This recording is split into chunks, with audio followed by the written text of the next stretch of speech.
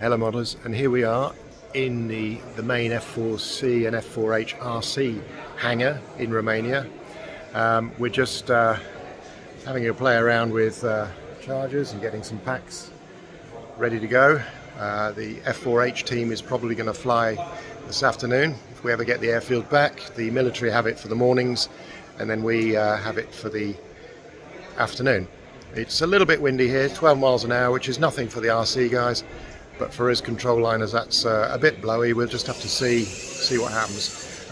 Several of the other teams have big, heavy petrol and IC models that are flying at a gazillion miles an hour, so they'll cope with the wind no problem. But my very lightweight model might be a little bit more problematic.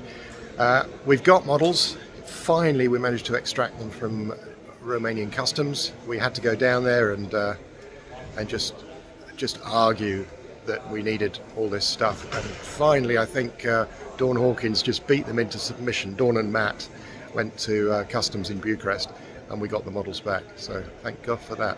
So mine's just been, well, the whole team has been static judged, so you may have seen some pictures on Facebook or whatever, so so they're good to go.